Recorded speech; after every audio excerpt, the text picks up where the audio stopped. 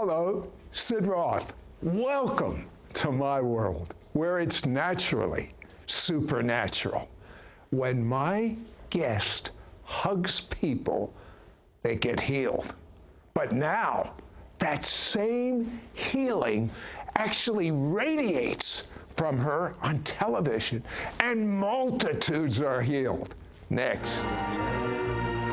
Sid Roth has spent over 40 years researching the strange world of the supernatural. Join Sid for this edition of It's Supernatural. I have to tell you, I am so excited about this show. Yvonne Attia, born in Egypt, raised in Australia, and you'll hear when she speaks an Egyptian-Australian accent. At 6, you experienced your first miracle. Yes, so at the age of 6, I fell from a 3-story building. And what did you fall on? I fell on concrete slab.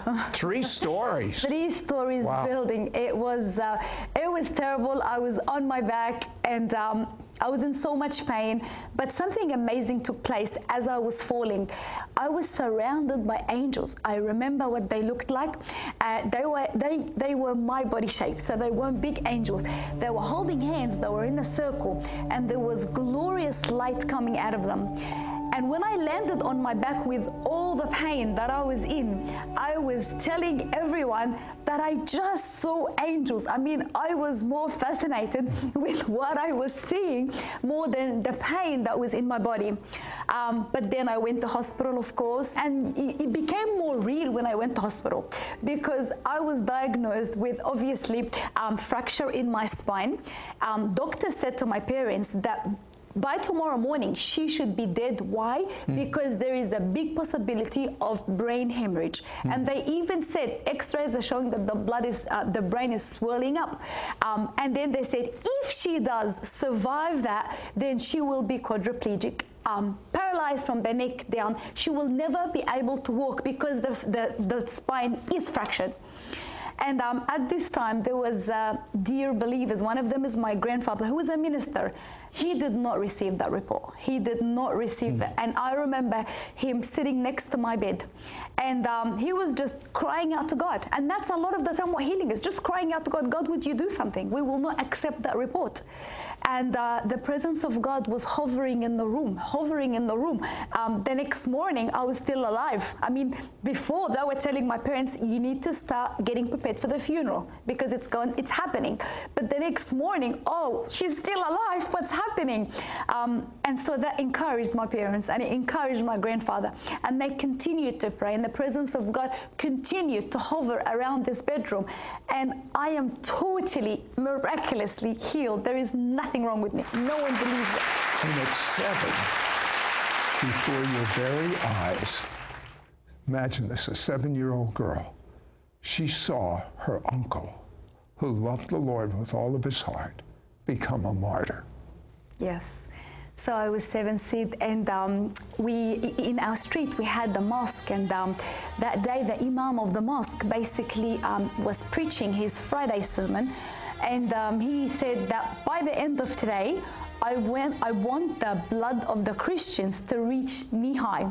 We didn't think much of it. But they all came out of the mosque, unfortunately, with swords and knives and stick.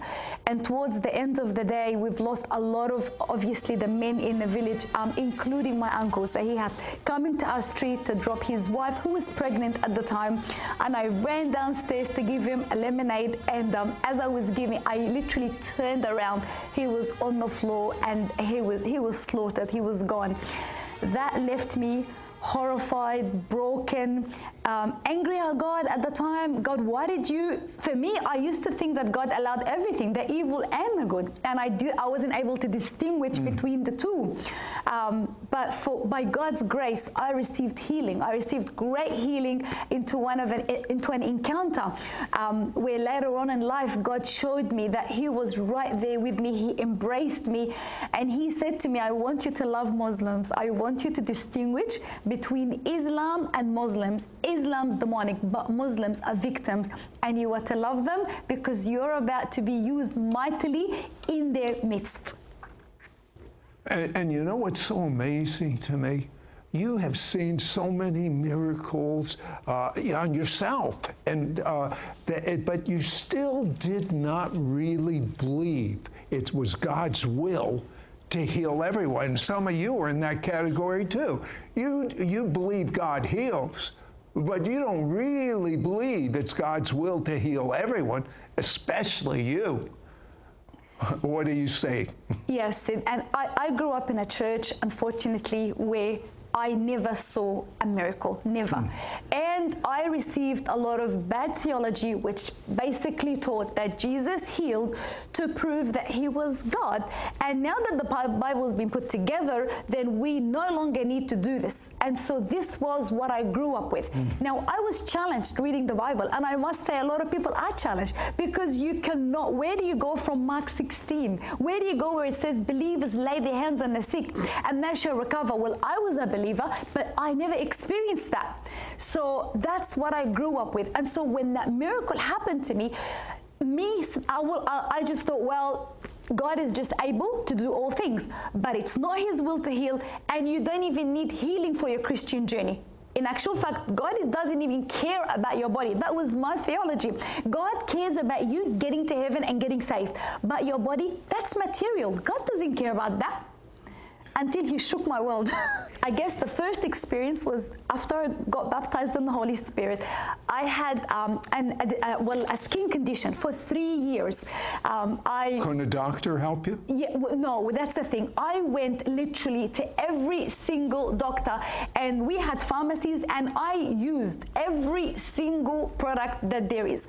So then I came to a position where that's not going to work, and one of the doctors suggested that I would go to see a specialist, which I did. He diagnosed me, and he gave me a terrible report. He said to me, I don't know where you contracted this virus, but that virus is going to cause your nails to fall off, and unfortunately, it will deform your skin and eat away your skin. That was the word. He had no cure. And I remember I came in my car, I sat in my car, and I had just been baptized in the Holy Spirit. So I sat in my car, and I was speaking in tongues because I love doing that. So I'm sitting in the car enjoying God because God just wants to be filled in the Holy Spirit. And as I'm praying, he breaks in. He said, I want to heal you. And I pretended like I didn't hear him. I was like, why? Because I was scared. I was very scared. Why? I was scared that if that healing did not happen, then it would shake my faith. I was in a good position spiritually. I had just received the baptism. Why, the devil is so diabolical. Yes. Go ahead. And so he basically ignored what I said, and he said to me, I want you to mark 7 days from today, and in 7 days you will be healed. That was the first thing. So I pulled out my phone and I took photos of all my skin, and I just said, Lord, heal me, just heal me. 7 days, Sid, 7 days. I wake up one morning, and I knew throughout the 7 days something was happening because my skin was changing color, and literally I flicked them all off, and I am completely and totally cleansed. And the thing that really cinched it is you and your husband went to a healing conference of someone that's been a guest on our show, a friend of mine, Randy Clark. And what happened to you and your husband? Basically, I didn't know much about this stuff. All I knew is that when God comes with his fire, he touches you. So I just sat on the internet and I said, fire conference, glory conference, healing conference, whatever it is, but I just wanted a touch of God. And so fire conference came up, and I said, wow, that's like next week. And so I booked it straight away. I had no idea who Randy Clark was. I just knew that there's going to be fire in this conference, and I want it. At any cost, I just want it. So we got there, and I saw Dr. Randy Clark, and my life was turned upside down. Why? 4 days of solid biblical teaching.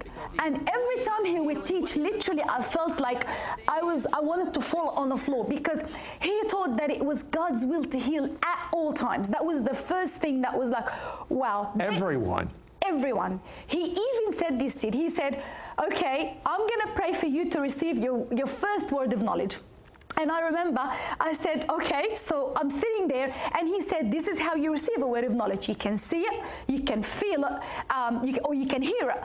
So I sat there and I said, Lord, I see someone in the room with a very severe neck pain. And so I said it to me, and I said to my husband, look, I'm getting this word of knowledge, but maybe it's just me. And I remember he encouraged me. He said to me, Yvonne, if you do not practice, this is the word practice, in the midst of believers, you're never going to have the faith to practice in the outside world. What are you going to lose? And I said, right, I put up my hand to Dr. Randy, and I said, I got a word, you know, with this condition. And he said, come up the front, you call it. When I called it, a man came out, and he said to me that he had this for over 15 years. And as soon as I called it, the pain left his body. Now that took me to another level. It's like, God can use me. He even opened my eyes. Even my eyes could see. So my faith was like building up. Towards the end, the last day, he called me and my husband out. And that was the last thing I ever imagined. He looked at us. He had no idea where we're from. And he said, God is giving you the Middle East. And he is saying that you and your husband will preach to Muslims, and thousands will come to the Lord through the supernatural power of God. You will heal the sick, the mute will speak, the deaf will hear, and you will see such a revival. At that moment, both me and my husband fell under the power of God for almost an hour, shaking, just shaking, receiving and receiving and receiving. God spoke to you. What did God say to you? He said, he confirmed what Randy said. He confirmed that. And I want to just, rewind a little bit, because something significant led to that particular event. Just before we go to the Dr. Randy Clark's conference, we were invited to go to Malaysia for a conference. And my mom was sick. She needed a shoulder replacement. And I wanted to leave my children with her to go to the conference. And Mom said, no, that is the week of my operation, and you can't change the date. So I remember calling the hospital and begging them, would you please change the date, because I got to get to Malaysia. So they did. When I got there, I saw something that shifted my faith. Said, I saw a Muslim man on a stretcher with 30 members of his family. He was hit by a motorbike. He was totally destroyed, and his body was not healing. They heard about our conference, and they wanted prayer. He was healed. When he was healed, the 30 members of his family, they came to Jesus. Now that was a slap on the face, because I was like, oh my God, healing is a great door to evangelism. If you operate in the supernatural, you would reach nations, and you would reach them so quick and so easy. So when I went back home, my mom was healed, because I said to God, I promise you, I'll give my entire life to the healing ministry if you heal my mom, because that way you are confirming that that healing power is yours. I go back home, my mom's healed. When I promised that, God opened the door for me to get to Dr. Randy Clark, get trained in healing, that is important. Receive the impartation. But listen to this. This is the most amazing thing. Yvonne and her husband then start a little house congregation, which gets larger. Miracles start bringing, impossible miracles, cancer, all sorts of things break out. It sounds almost like someone I got to know, Catherine Coleman. Yes. And a man shows up, puts her and her husband on television, and they have literally reached thousands and thousands of Muslims that have given their heart to Jesus, and the miracles, the outrageous that happened just by someone watching her and her husband on television. Now, I'm going to turn Yvonne loose to teach you how to experience God's love, which she says is the greatest weapon against sickness, and you're going to receive that love, and you're going to get healed next. We will be right back to It's Supernatural.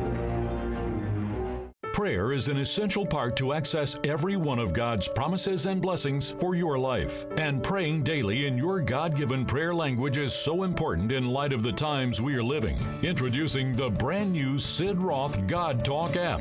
With this new prayer app, you will be able to set a reminder for when you want to pray, Let others know the time you spent in prayer each day for accountability. Take advantage of our worldwide prayer app community to lift your prayer requests to God. It includes a video teaching on how to receive the baptism of the Holy Spirit and how to effectively pray the supernatural language that God has given you on a daily basis. Watch our TV archives and ISN, our It's Supernatural network, to build your faith to believe God for the impossible.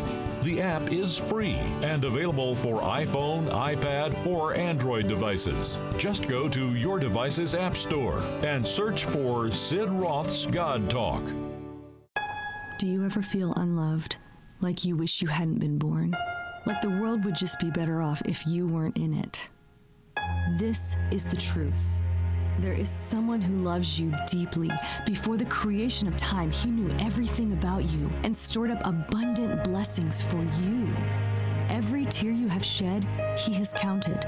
Every moment of happiness, he has rejoiced at. He watches over you from morning till night. He is your biggest fan. He formed you in your mother's womb. He adopted you into his family before creation. He has cared for you from the moment you were born. He declares that you are fearfully and wonderfully made. His thoughts toward you outnumber the sand on the seashore. He says that if your parents reject you, he will take you in. Even if your mother forgets you, he will never forget you. He will be a real father to you. He says that he has chosen you to be like his son so that you could be part of his family. He promises that you can know and depend on the love he has for you. His love is perfect. He will never abandon you. And he promises that if you draw close to him, he will draw close to you. We would love to tell you more about him. Get a free online download of the book, They Thought for Themselves, by logging onto the website, theythoughtforthemselves.com.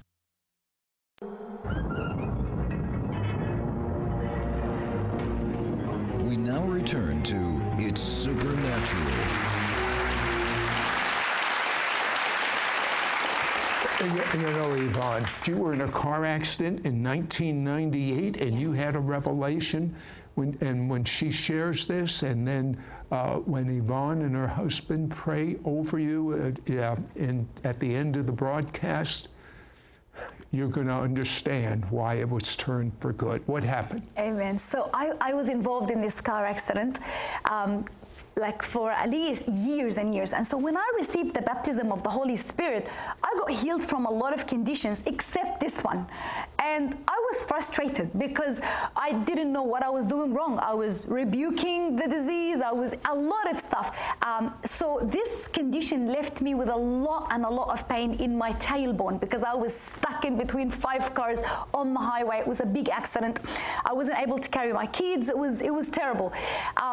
And so I wasn't getting healed, and I was getting frustrated. I didn't know why the pain wasn't going away. And I remember once praying, and I said to the Lord, you know what, God, I love you for everything that you've done for me. And I'm just going to indulge in who you are. I'm really just not going to be bothered with this back condition. And I'm just going to love you for who you are. And I remember I felt God was saying, good, because that's what I want.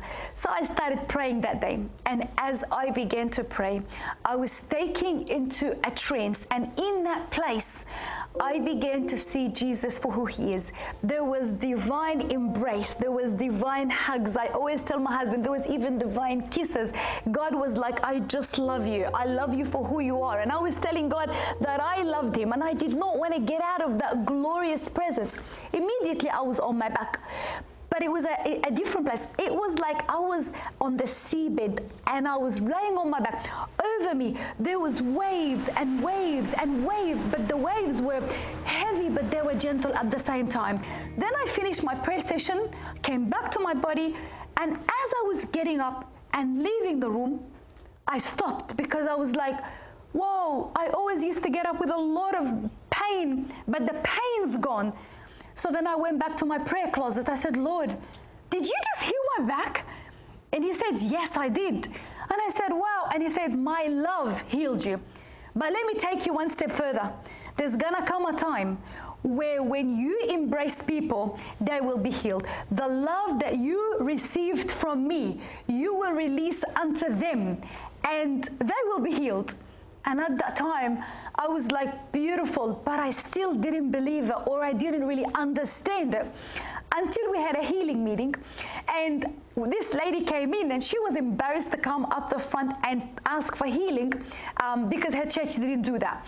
So she thought at the end of the meeting, I'm going to grab Yvonne and I'm going to ask her to lay her hands on me and do the whole thing. So she came to say hello to me and hug me first before she asked me for prayer. And as she was hugging me, she started to weep. And she continued to embrace me. She didn't want to let go. And I was embracing her, not knowing what was happening. And I said to her, are you okay? She said, no, you don't understand. As soon as I hugged you, power hit me. I'm totally healed. And at that moment, I began to cry because I was like, right, you are right, Lord. I didn't believe, or I didn't fully understand. But then that began to happen. And I began to tell people, healing is in His love. Because of His love and because of His compassion, He will wash you clean from everything. Well, you know what I'm going to do? I'm going to turn Yvonne loose with her husband, and the two of them are going to pray that that same love that they have will come upon you. And they already found out people with blood diseases and other things are going to be miraculously healed. But before they pray for you, I want you to pray a prayer with me. The whole purpose of Christianity is not the religion of Christianity. The whole purpose of Christianity is that you would have your own experiential knowledge of God. Pray this prayer with me, out loud, wherever you are. Dear God, repeat after me. Dear God, I'm a sinner. I'm so sorry. I believe the blood of Jesus washes away my sins, and I am clean. And now that I'm clean, I ask you, Jesus, to come inside of me. Be my Savior. Be my Lord. Amen. Yvonne and Mina. Rita, Lara, King Jesus, we love you. Yes, Lord. And we worship you right now. And we thank you for what you're about to release on your people. Open up your hand and get ready. Get ready. Get ready to be showered in His love as I begin to release it right now. Yes. Father, in the name of Jesus, we release your love right now. Thank we you, Lord. stand, God, and we receive this love right now. And as we receive this love right now, get ready for your healing. Yes. Because right now it is washing away. It is washing away sickness. It is washing away disease. It is taking away fear. It is breaking depression. It is getting rid of suicide. Yes. Father, in the name of Jesus, and by the authority you gave your children, we baptize them in your love. In the name of Jesus, we baptize them in who you are. Be filled in the Holy Spirit. Be restored. Actually, as I'm praying right now, there's conditions in the eyes right now that God is opening, not just supernatural spiritual eyes, but physical eyes. The eye's condition, glaucoma is going right now. Cataract is being healed right now. Vision, restoration. Take your glasses off right now and have a look. Start reading things you couldn't read before. For God is restoring your vision. He's giving His body, His bride, 2020 vision for this year. It doesn't matter what we've been through so far, because God is restoring things to His perfect plan. Blood conditions are being healed right now. What the enemy has sown for disaster, God is tearing apart and planting His word. His restoration and His love is for you right now. In the name of Jesus, Yes, God. receive it Yes, God. by faith. Yes. Be blessed and blessed in Jesus' mighty name. Amen. Many viewers report testimonies as a result of watching It's Supernatural. I am 23 years old. I just wanted to commend you on your program. It's naturally supernatural. I listen to it almost every morning, and it's inspiring how you have devoted your life to searching and sharing the truth. I am touched and glad you do this show. If you've been touched watching It's Supernatural, share your testimony at sidroth.org/praise. Next week on It's Supernatural. God was the original architect of the American dream, and He intended it for all people. I'm Dr. Jennifer Clark. Join me on the next It's Supernatural with Sid Roth as we reveal the true purpose of the American dream.